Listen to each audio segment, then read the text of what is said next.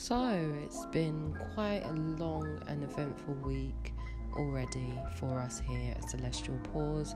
As you can see, Lara is very lethargic, which is absolutely nothing like she is normally.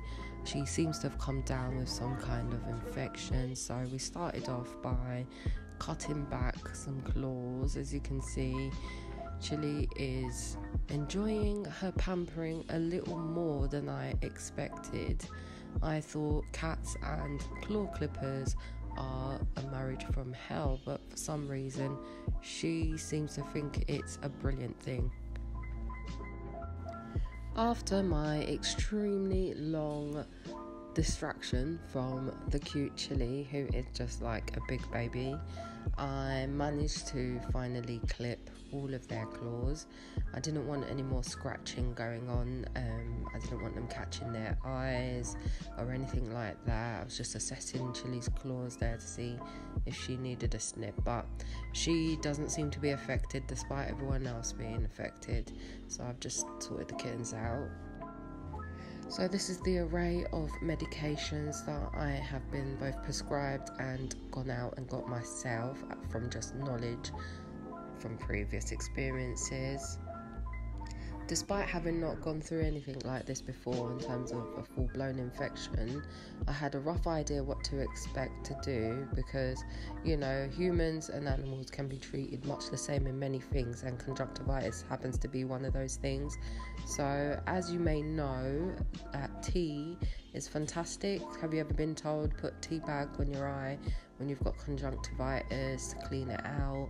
Well, the same premise with your pets, or with cats in this instance, but yeah, I'm assuming the same would apply for a dog too. Using cotton pads, I'm using warm water and tea bag soaked in it to wipe out their eyes.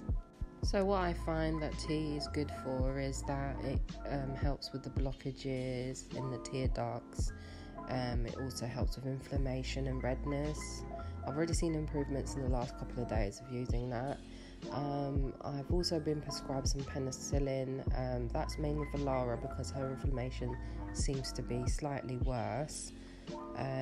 As well as that, I've been prescribed some eye drops, antibiotic eye drops for her. That's just hand gel from my hand so I can make sure I'm nice and sanitized in between treating each kitten.